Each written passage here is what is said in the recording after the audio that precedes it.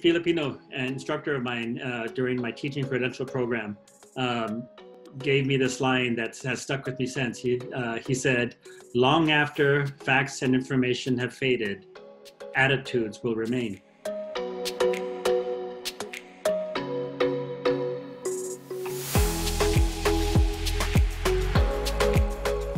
That is part of our charge, part of our goal, is that we want every individual to develop fully in all the dimensions of their being.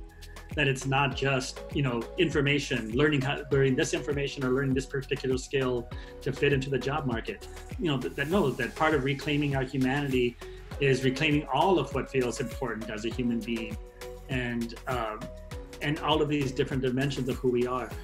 And so I think part of the change that is happening and that needs to continue to happen is that we include more of what it means to be fully human in what it is that we attend to in our colleges and universities.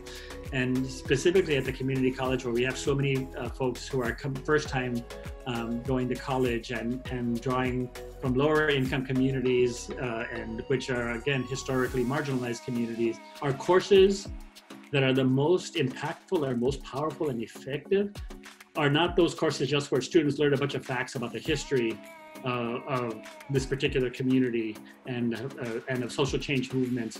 No, it's like in the class itself, there are small familia groups, small groups of students who stay with each other throughout the quarter, or if it's a series of courses, throughout multiple quarters, where people have a chance to name, this is what's going on with me right now. This is what I'm having to hold that's going on at home, that what I'm thinking about in the world, that's at the source of my anxiety, the source of my depression. Where in my class, 40% of the students are struggling with anxiety or depression in some way. And that's those who actually name it. So we've got to be able to respond by creating spaces for that for our students. So I think that is actually part of the next generation of where ethnic studies in community change areas need to move, is to reclaiming that part of our humanity, not just individually, but again, collectively.